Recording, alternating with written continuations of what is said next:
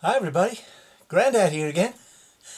And what am I up to today? Well, today I'm going to tell you a little story about a local hero, I suppose he might be considered a hero. He was certainly very famous in Shropshire. And just to start off the little video, I want to show you this picture. Now this picture shows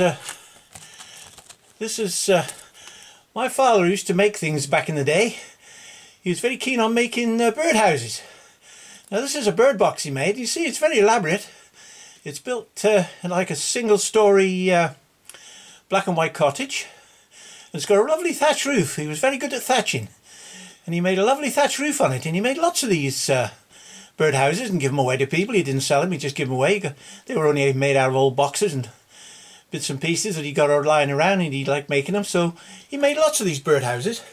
And they were all about. Now, the interesting thing about that is that he called it Old Parr's Cottage. Now, Old Parr, or Thomas Parr, was a famous man in Shropshire, and he lived at a place called Wollaston, which is not 20 miles from where I live now, in Oswestry, over towards Shrewsbury, Welshpool Road. And it's quite easy to find.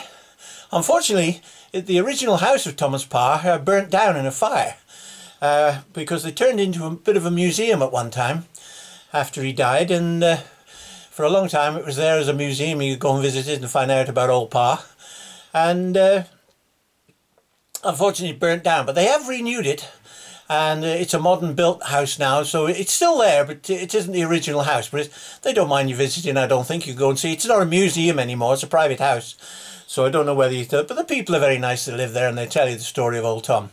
Now, Thomas Parr was his claim to fame wasn't any because he got a marvellous brain, or because he was very famous in any other way. He was just a common garden farm labourer. He didn't even have a good job.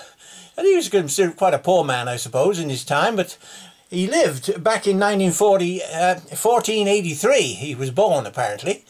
And he was just a simple farm worker, as I say. He worked hard all his life.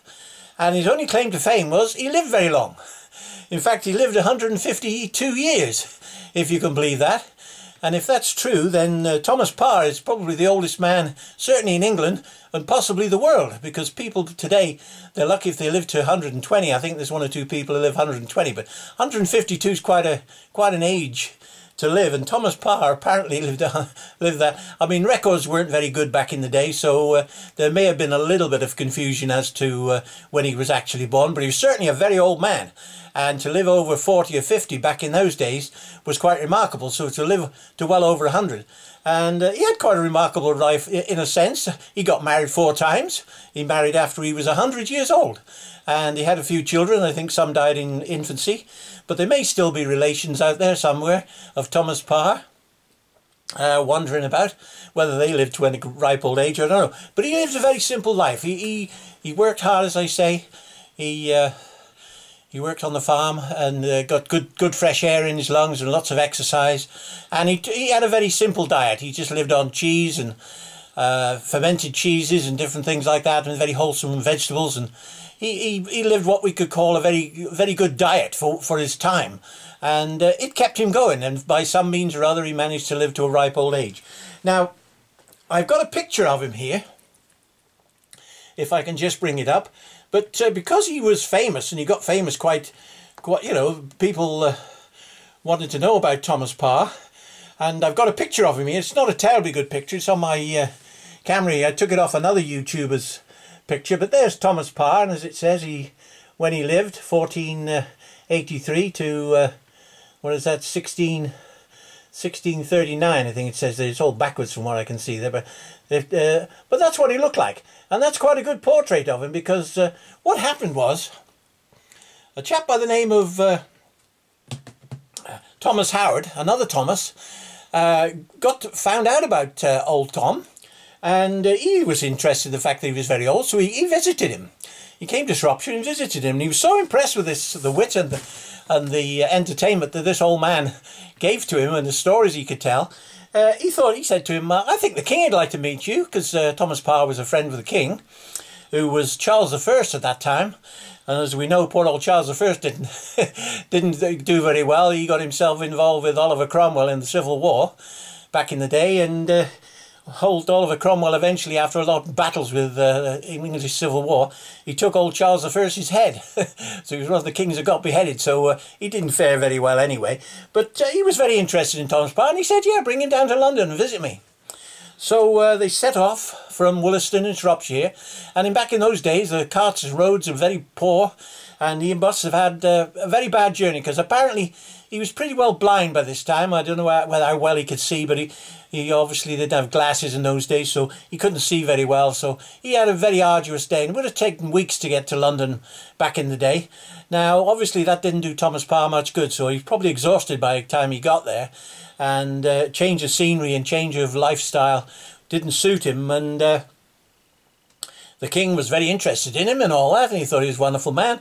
But they wined and dined him and fed him on posh food and gave him all sorts of wine, and anything he wanted, they gave it to him.